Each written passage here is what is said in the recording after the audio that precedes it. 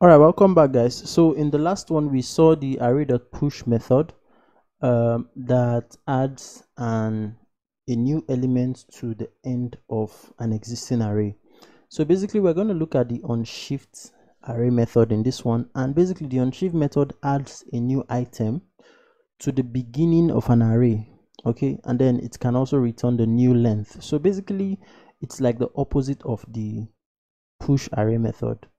And let me just show you how it works. So basically, I'll come here and I'm just going to say const.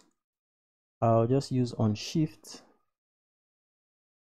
and I think I can use that, and I'll set it to be equals to fruits dot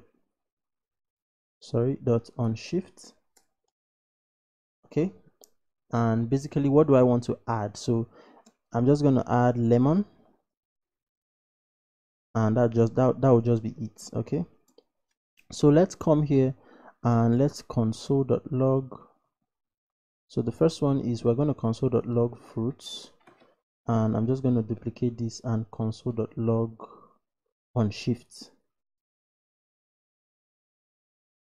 Okay, and I'll save that. Okay, so I can actually add my parent semicolon here, but it will still work without it.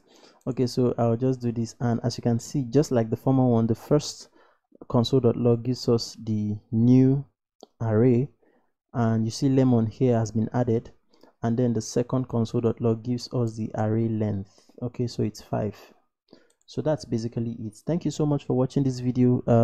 If you're not subscribed to my channel, please hit the subscribe button and kindly leave a like on this video. All right, see you in another one.